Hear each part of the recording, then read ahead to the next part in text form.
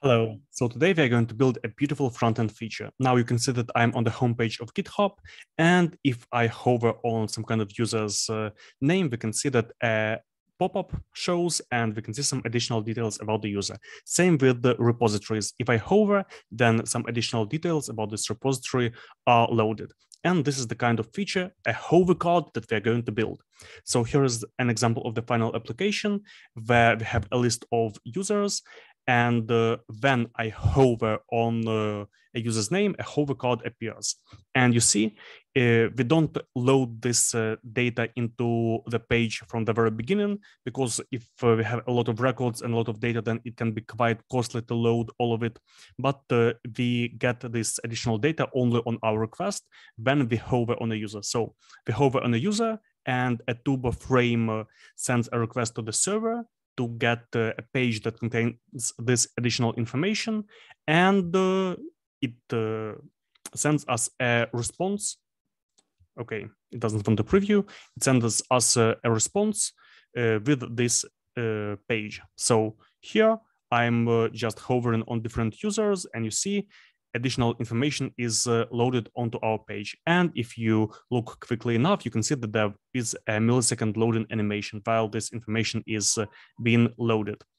So let's try to build this kind of feature using Hotwire Turbo Frames.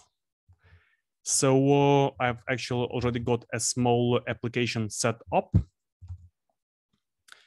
where I have a small list of people and some kind of personal data of these people. So an address, a phone, a date of birth, first name and last name. And let's say I want to display only the first name and last name by default, and only on an additional request, I'm going to display the address, the phone, and date of birth. So how can it be done? Let's first think of just in terms of just HTML. There is actually a nice HTML tag named details, HTML details. So it is basically the most basic HTML dropdown that works out of the box. So let's try using this details tag. Here we are going to have the name of the user, and when we open the dropdown, we're going to have some additional data. So let's go to our person partial and try to move something into the dropdown. In the summary, so it's kind of the name of the dropdown, we're going to have the person first name and person last name in the summary tag. And inside, we're going to have the address, phone, and date of birth. Let's see. So I will refresh. And now we have this show button. Let's also move it from the index into the partial. Okay, so you see now our list is much more condensed. And if I click on any user, if I want any additional information, the information will be shown. Okay, but if I reload and open the HTML, you see all this information is already loaded in the server. So when we load the page, everything is already there. We don't send an additional request. And imagine if we have a lot of records, and if we have some additional computation that we have to do when showing some kind of information, it can become quite costly. So what if we want to show, to actually load the address, phone number, and date of birth only when we open that dropdown? Well, for this, we're going to use Turbo Frames. We're going to send a request to load a template that contains some additional data about the user. So we will move this information into a separate view. I'll create a view. Let's name it hovercard.html.erb. And I'll move the address, phone number, and date of birth and the link to show into the hovercard template. Okay, and I want to render this template somehow. So I'm going to create a turbo frame tag. Let's say equals turbo frame tag. We'll give it a unique name, so DOM ID person, and let's say hovercard or thumbnail. Then we will say loading lazy, meaning that it will load only when it becomes not hidden, only when it becomes visible on the page. And importantly, we will pass a source URL. So a source URL, for it, we would need to have a root and the controller linking to this content in the hovercard. So let's create a root. Let's go to config, roots, and let's create a root for the information that we get in this hovercard. So resources people member do. So member means that we are going to scope this to the user's ID, and we'll we'll have a get request, and we'll get hovercard. So the controller's actions name will be hovercard. Now let's go and look at our roots. And we have this hovercard person path, and you see it is scoped by the person's ID. So let's add this hovercard action to our people controller. Here we have our show action, and next to it, let's say dev hovercard. And we also want to find the person by the ID for the hovercard. So we will add the hovercard to the before action set person. Okay. So what is the root? It is hovercard person path.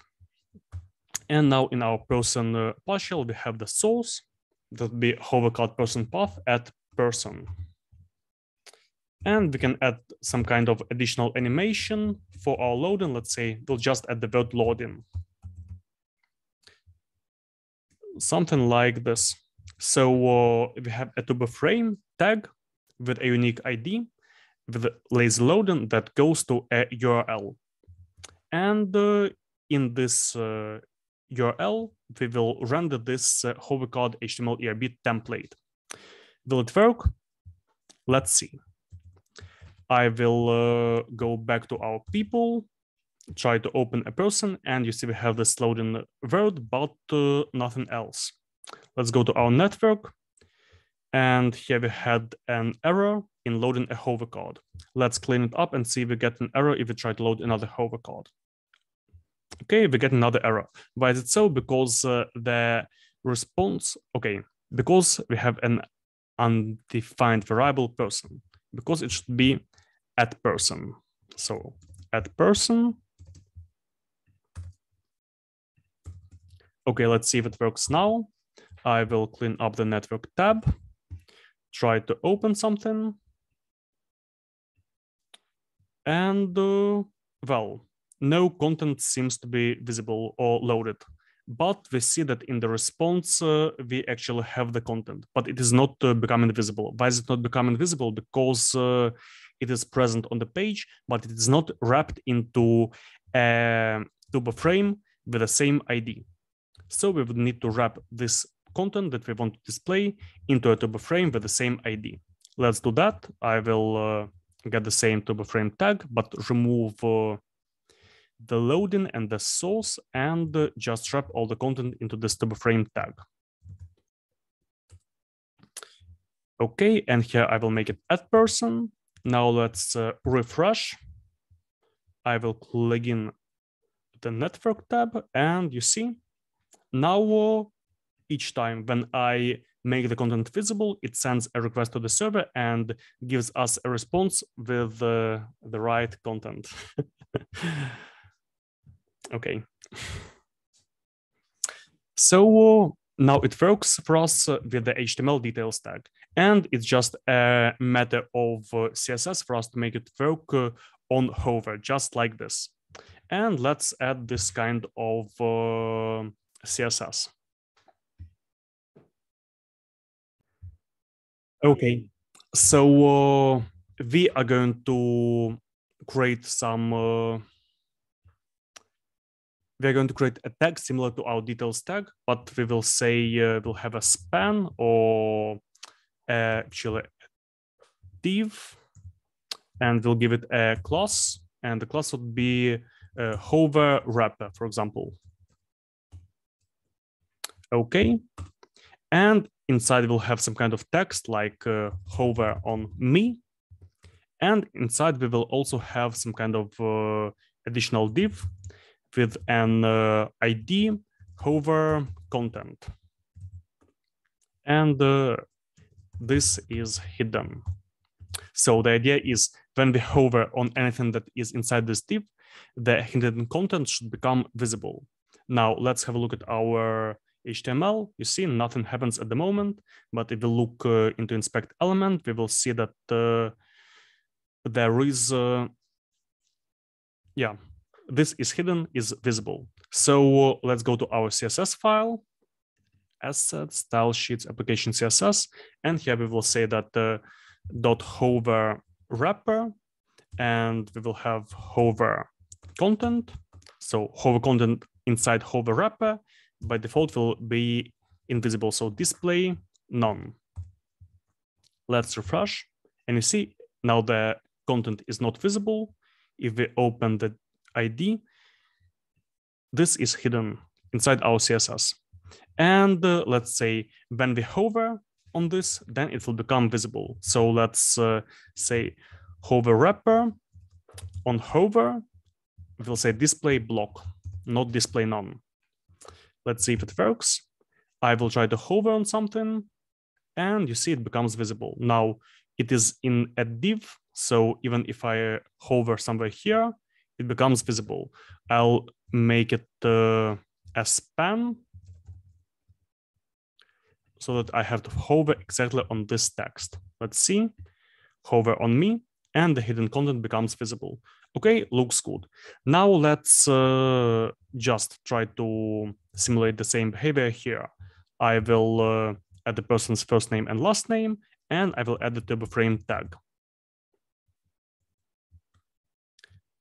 Now I will refresh, and now we have two different ways of calling our turbo frame. The first way is when opening the dropdown. The other way is when hovering on text. So you see, it also sends a request to the server and also shows some additional text. Here on click dropdown, here on hover text. And it is just up to you for you to customize how this CSS is displayed. So if I was to customize it, I would say something like position absolute padding 6 pixels, or let's say 10 pixels, border radius 4 pixels, background color would be black, color would be white. Yeah, I think that's fine. Let's refresh. Now when I hover, you see we have this kind of a nice tooltip thingy. And one last thing. So what will happen if we click show this person? Nothing really happens. Why? Because it tries to navigate inside the turbo frame unsuccessfully. So importantly, one more thing that we will add here is target top. Target underscore top. Like this and like this. So that all the links inside this turbo frame tag break out of the turbo frame. Now let's see if it works. I again hover on something, click show this person, and we have a full page direct. So looks good. Okay, well, that's it. Thanks for being with me, and see you in the next episode.